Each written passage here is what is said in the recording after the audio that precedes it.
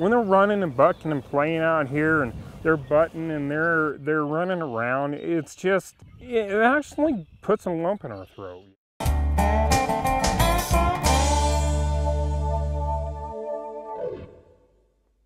Hi, Mama. What'd you have? Huh? Hey, Squirt. It's a heifer. There's a few cows out there that you gotta really keep your eye on because they don't like you near their calf. And it's an adrenaline rush. You know, all these, everyone wants to go skydiving and rock climbing for an adrenaline. No, come out to my place. That's an adrenaline rush. And it's amazing when you have a cow chasing you, it's amazing what you can do. I've literally almost jumped over a whole fence. What goes through your mind when that's happening? Go faster.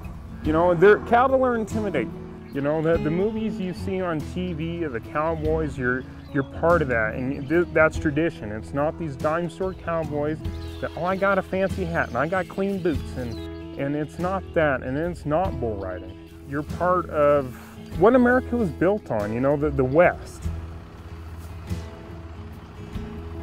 She's trying to kind of shake around and let gravity kind of do its magic. She's swinging the calf around, and it's kind of centrifugal force, and there you are. He hasn't even been born 5 minutes, yeah, and he's trying to get up.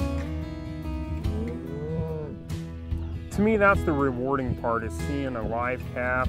You're part of something that feeds the world. You're part of something that clothes the world.